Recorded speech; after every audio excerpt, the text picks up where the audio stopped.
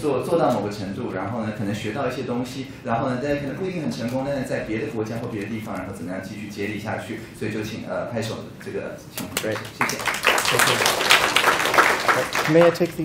Can I use the what? The stick mic? May I use the Sure. Yeah. Go ahead. Go ahead. All right. Great. You guys can hear me okay? Great. I have stickers. Stickers are always the most important thing. So thank you very much, and thanks to all of you for coming here. I know it's been a long day already. Huge thanks to CL and all of the folks who put this together, like 90 volunteers here today. Could we get a round of applause for all the pink shirt people? Extraordinary work, people. This is an amazing conference. So my name is Chris Doten. As mentioned, I'm with NDI, the National Democratic Institute. And you guys yell at me if I'm talking too fast. It's the worst name ever. We're not national. We're international. We're not democratic. We're nonpartisan. But we work in about 60 countries around the world to support civil society groups, political parties, legislatures, as they try and build more open, responsive societies for their people. And over the last few years, civic technology has become a really important part of that. Now, there's a bunch of things that you guys all understand already.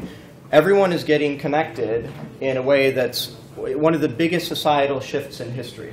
It's really extraordinary, and with that, the everyday lives of people are changing.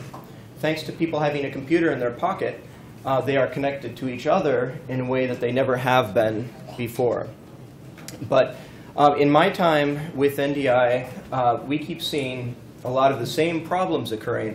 And so, to a certain extent, I would say that the promise of civic technology has not been fulfilled in the actual lives of citizens around the world. So we want to talk a little bit about that today.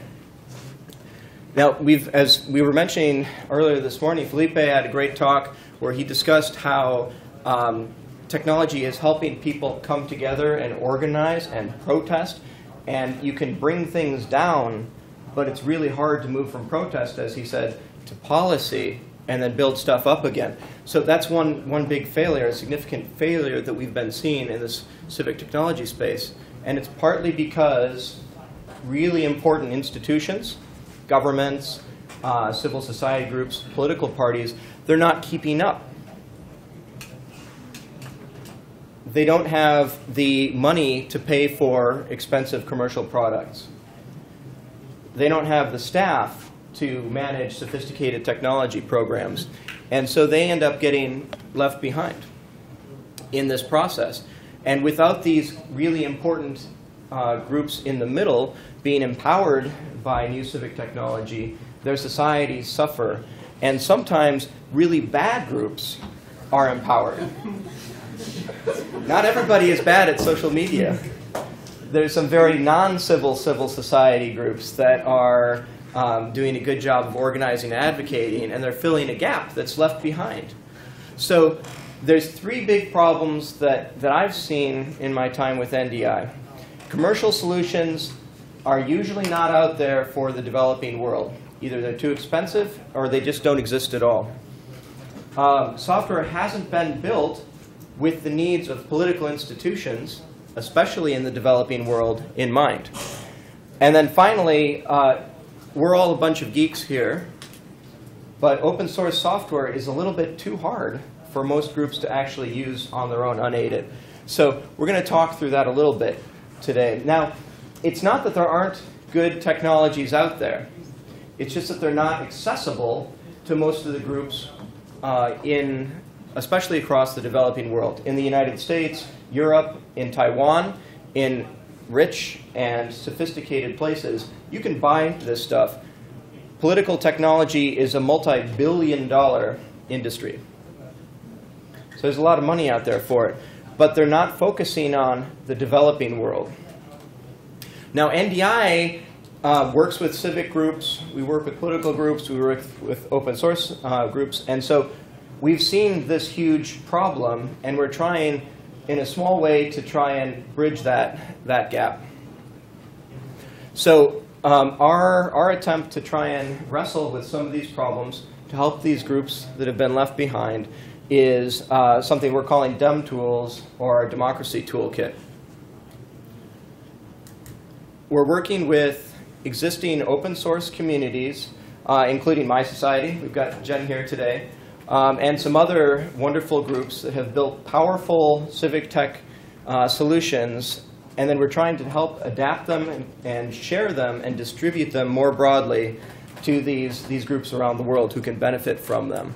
So some of these NDI has built in-house. Some of them we've worked with groups like My Society to improve them for the needs of political institutions in the developing world.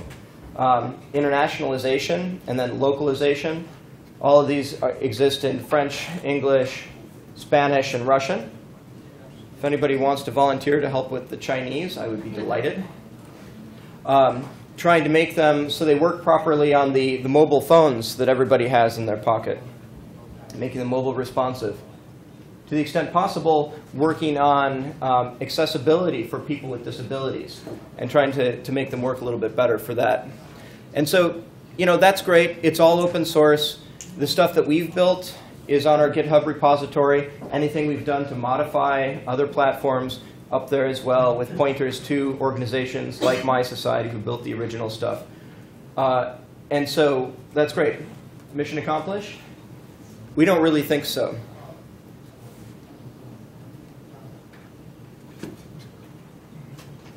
We sometimes say that open source technology is free, but that's only true if your time has no value. It's sort of like a free puppy. It's not actually the cost of the dog that's the problem. You have to care for it and feed it over years. And I'm sorry to say that, we all love this stuff, but if you are a political organizer, if you are a human rights lawyer in Zimbabwe, you did not get that job as a way to learn Linux. You are not the right sort of person to manage a web application. And it's probably true here in Taiwan, too. It's certainly true in the US. Most small civic organizations, most political leaders, they don't have technologists on hand. And so it ends up not working over the long term. I personally have seen so many examples where we work with a group over a couple of years, and in that time we can move technology along, and then after the program ends, it all stops, it all breaks. One example, we were doing some work with a human rights monitoring group in Burma. I went back to visit their site recently, and the homepage had been replaced to a picture of a demon with a pitchfork. Now, either their work had changed a lot, and they were now doing different things, or they got hacked, because it's really hard to manage this stuff on your own. Now, in the international development world, it's even worse, because we keep solving the same problem.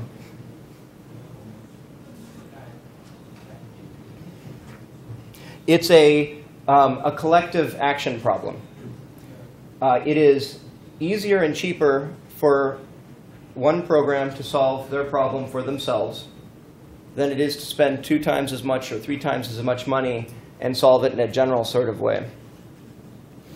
So with DemTools, we've been trying to identify these common solutions by great groups like My Society and New Civic that solve common problems and then build on them and work on them over time. Now, the problem is huge. So every politician has 87,000 something names in it. Every one of those people would be better off if they were in good contact with their constituents. There are hundreds of thousands of political parties in the world.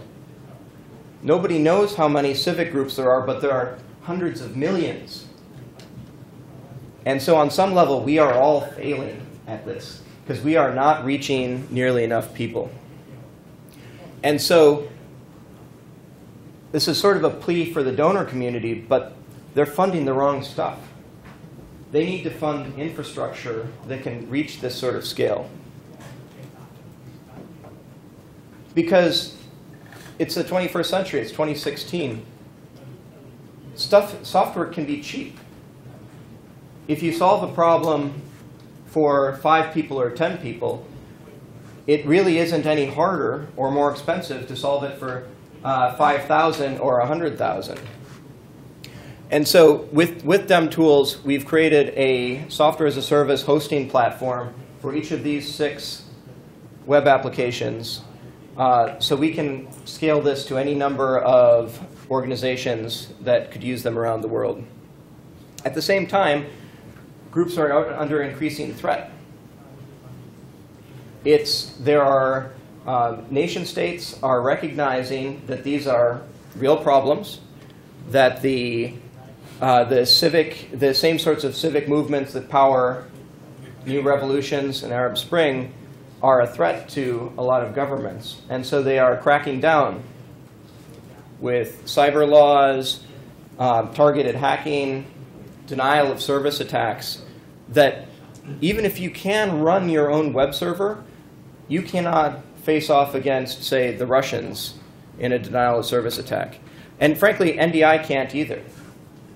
So you need to end up working with people who are bigger and stronger. So NDI works a lot with Amazon Web Services. They've been great for hosting. We can use their very inexpensive, scalable cloud infrastructure. And Cloudflare is a content distribution network which can be used for protecting against denial of service attacks and other things to help keep these organizations safe. So I'm going to very quickly run through the 6 tools we have. But this is as much a framework as it is these individual tools. We had different ones last year. We will probably add some in the future, take some away.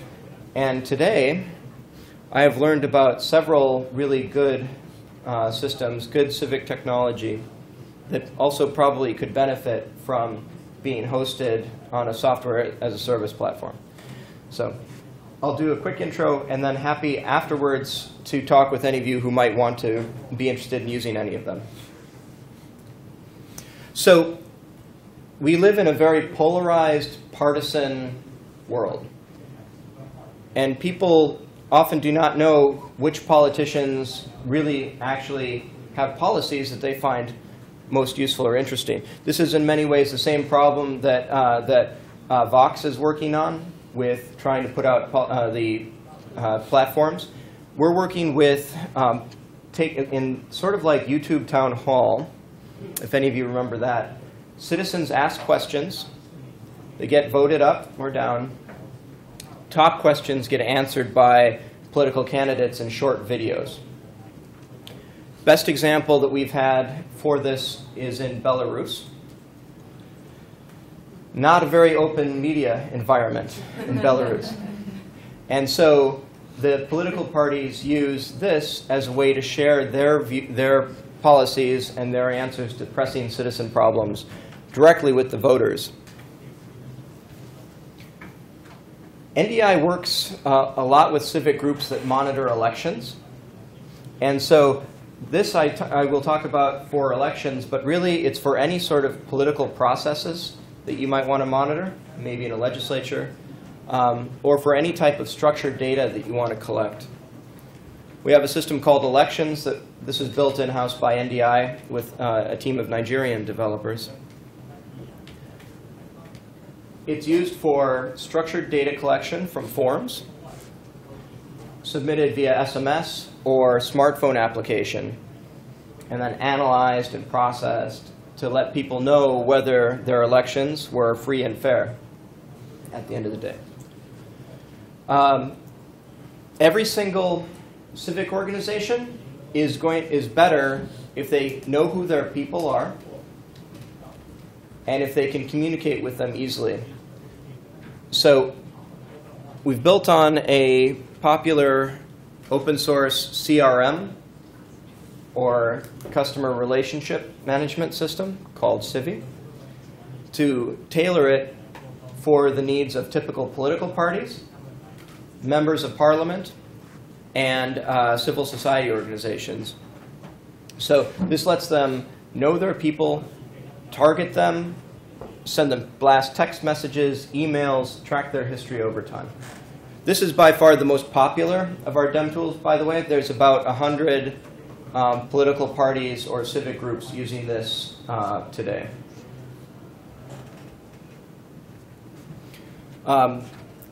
So another common issue, people have problems with infrastructure, with services in their neighborhood, and they want to share them. Thanks to my society, there's a wonderful program called Fix My Street. We've readapted it as Fix My Community that lets citizens report problems in their own neighborhood. Maybe it's the classic pothole. Maybe it's that teachers didn't show up. Or maybe it's something like I paid a bribe, where people are reporting on problems that they've seen.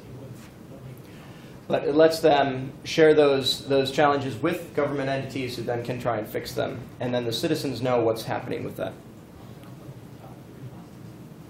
All right, one of the oldest ways of engaging with government goes way back to ancient China, ancient Egypt, is the idea of the petition. And so we've taken and adapted that classic idea for an online world with the Petitions Dem tool.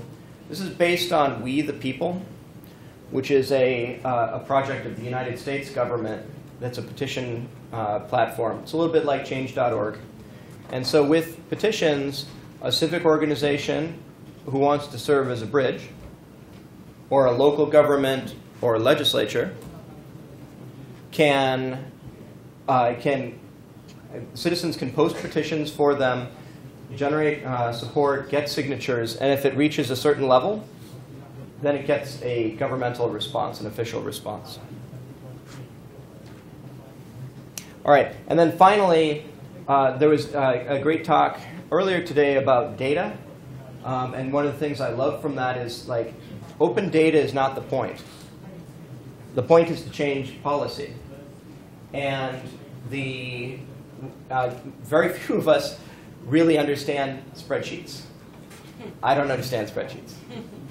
So what do? You take your information and you try and tell stories using your data. There's a system called DCAN. Don't ask me what it stands for. It doesn't really stand for anything. Built by a wonderful group called New Civic. And it's an open data warehouse for storing spreadsheets that become open data. But I think more importantly, it's a way to use maps and graphs and charts to do data-driven storytelling, to take your data and open it up in a way that citizens can really understand. So those are the tools that we've got here in May of 2016. This is a big experiment for NDI. Not really sure if this is going to succeed. But we think that the need is huge, that the civic tech community is building great stuff, but that the commercial sector is not providing what is needed, and open source doesn't fill the bill for most civic groups. So would love to get any of your thoughts on how we can improve this going forward. If you have civic or political groups that think that any of these would be useful, let me know. We can turn on a copy for you. If any of you would like to add tools to this suite, great. If any of you can help with translation, especially into Chinese, that would be wonderful. So lots of ways for people to contribute, and we'd love to get your help and support. And hopefully we can take the promise of civic tech and bring it to the next million organizations that need it out there in the future. So thank you all very much.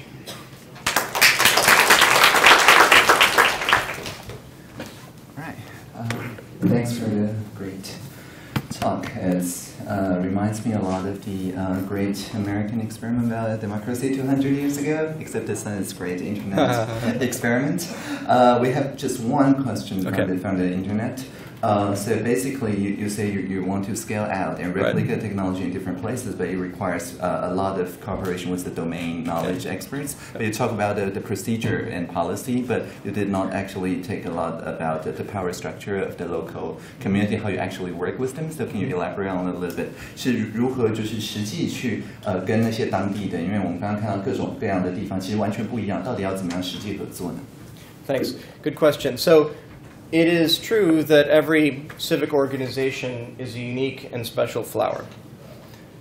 But they all have some of the same problems, right? They all need to track people.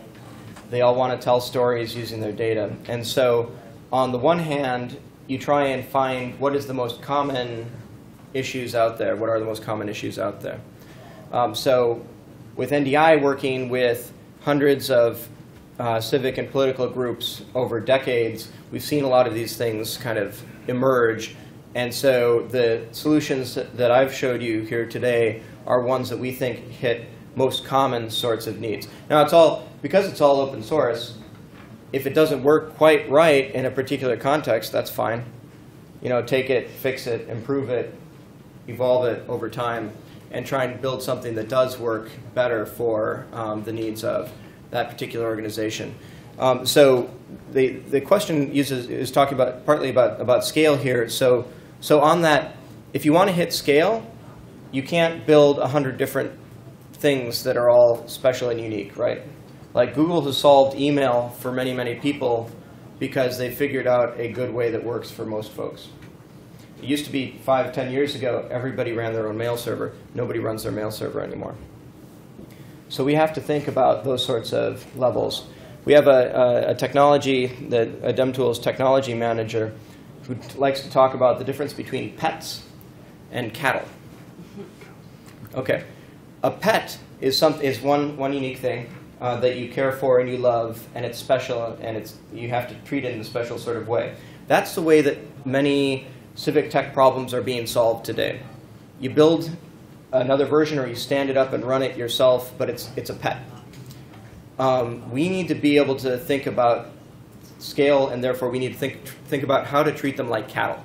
How can we herd 1,000 websites in the same direction at the same time, inexpensively and easily? Because that's the only way that we're going to get to the impact that I think that the world needs. So instead of free puppies, you want free Estonian eyeballs. Absolutely. Okay. Right. So any questions from the audience? 有人想举手讨论什么？我们还有一些时间。